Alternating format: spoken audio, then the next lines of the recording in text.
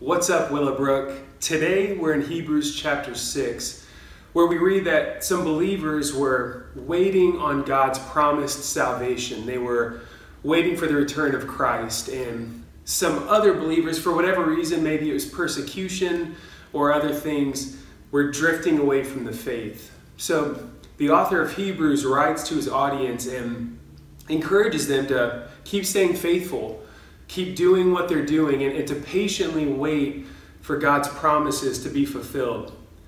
And he uses Abraham as an example on how to do this. He talks about how God promised to Abraham that he would have many descendants.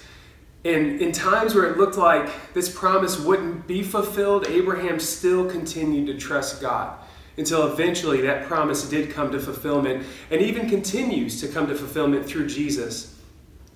Well, you know, God has promised us things as well. Just like the believers back then, he's promised that his son will return one day. And also another promise that I think is beautiful in Revelation 21, we look ahead in the future where it says that one day that God's dwelling place will be among the people. He will dwell with them.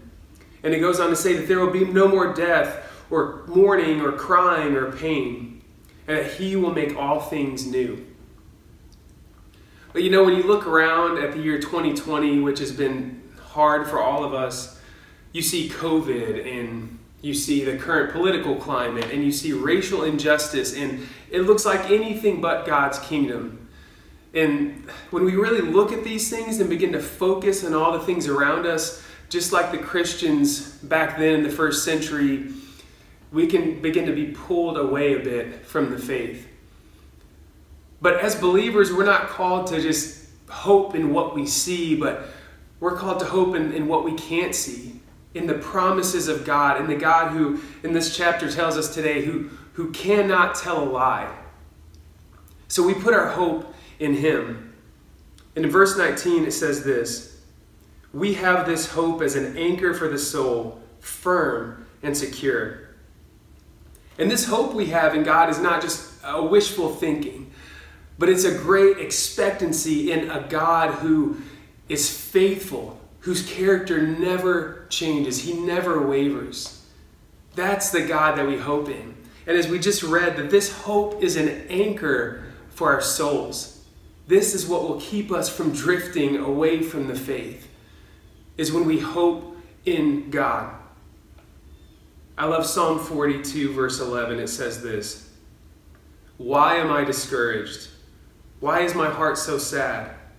I will put my hope in God. I will praise him again, my Savior and my God." So today, as we're waiting on God's promises and we look around and maybe we don't see those, let's remember Abraham and how he trusted God. He walked with God faithfully and patiently, because our hope isn't based on what we see, but it's based on the character and the faithfulness of our God. Put your hope in God. God bless you.